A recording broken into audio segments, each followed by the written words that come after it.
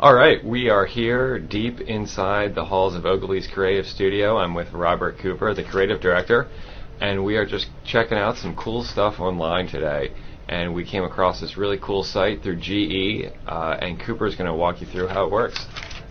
Okay, so it starts with this piece of paper that you can see here. We printed it out. Printed this out as instructed.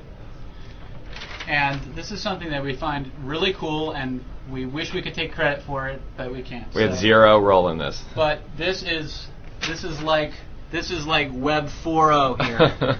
So this is at the GE plugin to the smartgrid.com website, and it is looking at my using my video camera, and then with this sheet of paper that I printed, I'll point it at the computer, and it's spawning this virtual, very cool 3D environment. And if you see, there's a little scarecrow there,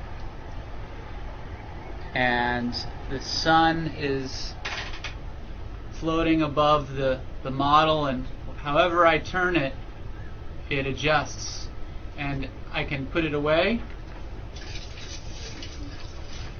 Bye-bye! And it goes away, cool. and then I just put it here, and poof. Alright. Pretty cool.